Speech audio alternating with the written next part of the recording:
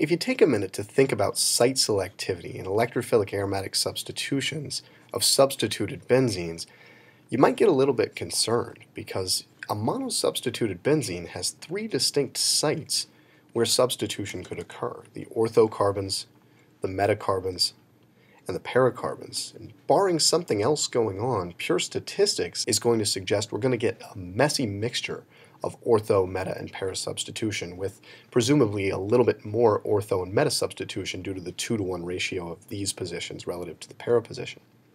In fact, the rule in electrophilic aromatic substitutions of substituted benzenes is that site selectivity, and often very strong site selectivity, for one or potentially two of these sites is often observed. That's a good thing synthetically. That means we can synthesize selectively, for example, an ortho-substituted or a meta-substituted benzene. And in this video, we're going to understand the origins of site selectivity in electrophilic aromatic substitutions of substituted benzenes. Using resonance and a careful evaluation either of the starting aromatic or the sigma complex that results after coordination of the electrophile, we can see why certain sigma complexes are favored over others.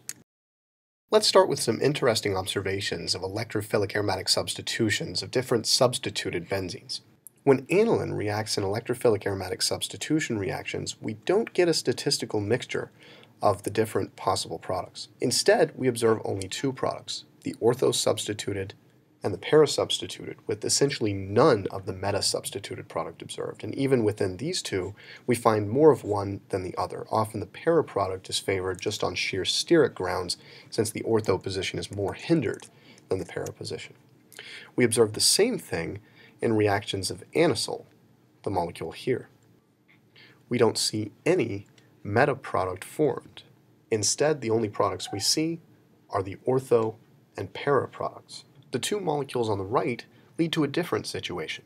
Nitrobenzene, which reacts considerably more slowly than the two molecules on the left, gives only the meta-substituted product in reactions with electrophiles. And cyanobenzene displays the exact same thing. This molecule reacts more slowly than benzene and the electron-rich benzenes on the left-hand side and gives only the meta-substituted product. What appears to be happening then is that these substituents, NO2 and CN, are directing substitution to the meta position. In the left-hand cases, the NH2 substituent appears to be directing substitution to the ortho and para positions, while the methoxy substituent also seems to be directing substitution to the ortho and para positions. And so we refer to the NH2 and the OCH3 substituents as ortho-para directors, since they are directing the electrophile to bond at those positions, and we refer to the cyano group and the nitro group as meta-directors because they are directing the electrophile to bond at the meta position. What is it exactly about these substituents that causes these directing effects? Well, let's look at a few more examples. Here I've laid down all the electron donating groups and withdrawing groups that we've previously seen in a video on substituted benzenes. What we can notice is that all of the electron donating groups, which are in this table on the left, direct substitution to the ortho and para positions. And almost all of the net electron withdrawing groups that we've previously seen direct substitution to the meta positions. The one apparent exception, which isn't really an exception, is the halogens, such as Cl and Br, which direct ortho-para but are electron withdrawing overall due to their strong inductive effect. The general idea that does always hold is that groups that are electron withdrawing by resonance are always meta-directors. Everything in the right-hand table, aside from the halogens, is electron withdrawing by resonance. All of these have the general structural pattern that we would expect of a group that's electron withdrawing by resonance, a polarized XY pi bond where Y is more electronegative than X. On the other hand, groups that are electron donating by resonance are always ortho-para directors. We can see that all of the groups in this table fit our general pattern for a resonance donating group, something with a heteroatom with a lone pair that can occupy a p orbital and thus be donated into an adjacent pi system. These are all ortho paradirectors. This isn't a fact worth memorizing because it's not difficult to understand why resonance donating groups are ortho paradirecting while electron withdrawing groups are meta-directing. Let's look at each case in turn to understand why. Let's start with the electron donating case, and the prototypical example I've chosen is phenol, a molecule with an electron donating hydroxyl group linked to a benzene ring. There are two equivalent ways to understand why benzenes substituted with an electron donating group tend to react in electrophilic aromatic substitution at their ortho positions. In a sense, we already know where we're going. We need to explain why the ortho positions and the para position are relatively reactive relative to the others. A good place to start is with resonance structures of this molecule that engage the substituent, since the substituent appears to be doing the directing effect. It's what's doing the business. So resonance involving the substituent should give us some insight.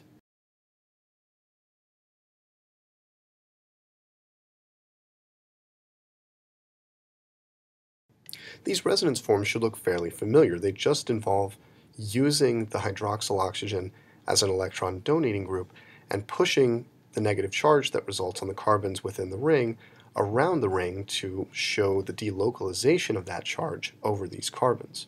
Notice that we're seeing negative charge appear on the ortho positions and the para positions, the exact same positions that react selectively in electrophilic aromatic substitution. Why is this? Well, as the negative charge is showing us, these positions I've highlighted in red are the most nucleophilic positions within the ring.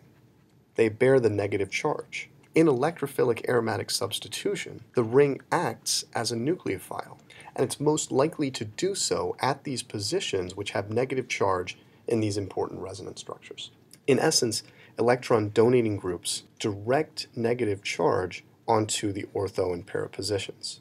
And this is what causes those positions to be more reactive in reactions where the ring behaves as a nucleophile, such as electrophilic aromatic substitution.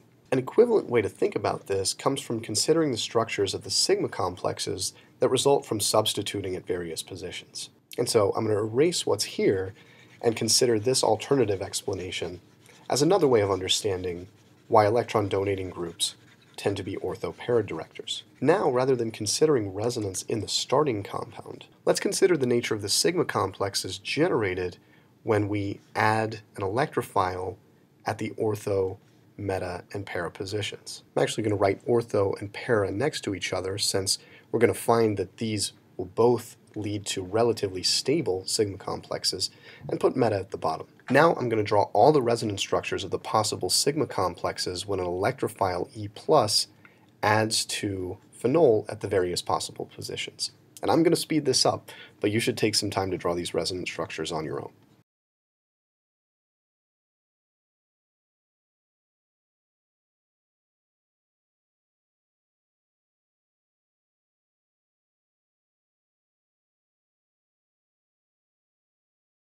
Shoo! All right, and there we have it. So what I've done is laid out all the important resonance forms of the three different possible sigma complexes, which you see kind of along the rows. When the electrophile adds to the ortho position, 4 resonance structures are generated, including one key resonance form in which the electron donating group gets involved in sharing in the positive charge. This is a really important resonance form, so I'm going to highlight it in red. The other 3 just show the delocalization of positive charge among the carbons within the benzene ring, which we've seen before in looking at sigma complexes. When the electrophile substitutes at the para position, we again have 4 total important resonance forms, and once again, one of those resonance forms involves sharing the positive charge with the substituent, with the OH group. The reason this is highlighted in the ortho and para cases is that it's missing from the meta case. Substitution at the meta position results in only 3 important resonance forms. And in none of these does the electron donating hydroxyl group get involved in stabilizing the charge. These are just the 3 typical resonance forms of a sigma complex that we've seen before. Because the sigma complexes resulting from ortho and para substitution have more important resonance forms than the one that results from meta substitution, it's these 2 reaction pathways that are favored over meta substitution. So to summarize, although this looks like a lot to take in, ultimately what this is telling us is that the sigma complexes derived from ortho and para substitution are more stable due to resonance than the sigma complex derived from meta substitution. Let's look at the electron withdrawing case, which are meta-directors. And once again, we're going to talk about this from two different angles: resonance in the original starting aromatic and resonance in the sigma complexes generated after substitution. So with an electron withdrawing group like the cyano group, important resonance structures of this molecule are going to contain positive charge within the ring and negative charge within the electron withdrawing substituent. What these resonance structures show us is that the electron deficient sites within this electron-poor benzene are the ortho and para positions. But now let's turn around our perspective a little bit and ask about where the most electron-rich sites, where the most nucleophilic sites are within this ring. Well, the only positions without positive charge are the two meta positions. Notice that in none of these resonance structures do the two meta positions ever have positive charge. This suggests that relative to the ortho and para positions, the meta positions within this electron-deficient benzene are the most nucleophilic positions. And for the same reason that we just cited, specifically the ring behaves as a nucleophile in EAS reactions, we should expect the meta positions to react selectively since they are the most nucleophilic positions within these structures. Now let's take a look at the sigma complexes formed when an electrophile adds at the ortho, meta, and para positions and compare their resonance structures. Now, since we know the meta pathway is going to be favored, I'm going to put meta on the top, ortho in the middle, and para at the bottom. So here come the resonance structures, and although I'm going to speed this up, again, I recommend drawing these resonance structures on your own.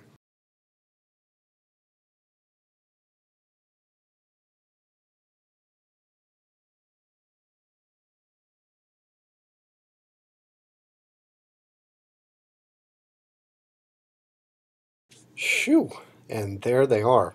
One thing to notice about the meta case is that we can't really engage the substituent in resonance, as the substituent is an electron withdrawing group, and so any resonance involving the substituent is going to just introduce positive charge onto carbons adjacent to the positive charge that's already within the ring, and that's going to be a problem in terms of the stability of the resonance structure, since nearby like charges points to an unimportant or unfavorable resonance form. We can also see that all three of these possibilities only have three resonance structures each. This helps explain the rate difference actually between meta-directing and ortho-para-directing substituents in EAS reactions, but it also leaves us in a bit of a conundrum. How do we explain then the difference in favorability? It can't have anything to do with the number of resonance forms, since we have three resonance forms for each of these: three for the meta sigma complex, three for the ortho complex, and three for the para complex. What's going on here? Well, the key resonance structures here really are actually in the ortho and para sigma complexes. And they're these resonance forms where we see positive charge located on the carbon that's attached to the electron withdrawing group. Here's the key form for the para adduct, and here's the key form, and here's the key form for the ortho adduct. These are actually rather unimportant resonance forms. The reason for that is that the cyanocarbon, the carbon within the cyano group, is partially positively charged. This is what makes the cyano group an electron withdrawing group. And this is thus generally true for resonance electron withdrawing groups. The atom connected to the aromatic ring is electron deficient and often partially positive. The problem with these resonance forms is that they place formal positive charge adjacent to an atom with partial positive charge already. This means they're actually not great resonance forms.